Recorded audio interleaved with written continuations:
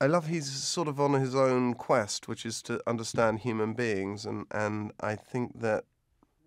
right now he realizes that loyalty has got to come through love, real loyalty, and so because otherwise, if his opinion changes, if new facts come to light, his allegiance could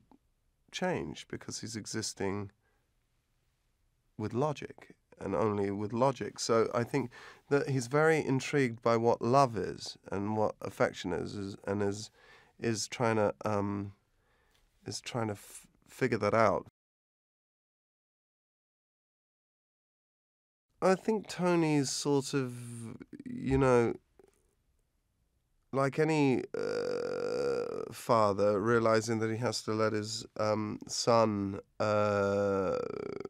go, and it must be the relationship must be it must be a very a large adjustment for him, because he's a servant no longer. He's created this omnipotent, all-powerful superhero,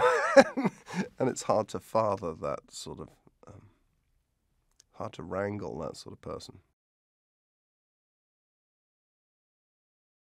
I think the fans are going to really appreciate the fact that this is a sort of, I feel like it's a sort of centerpiece for where the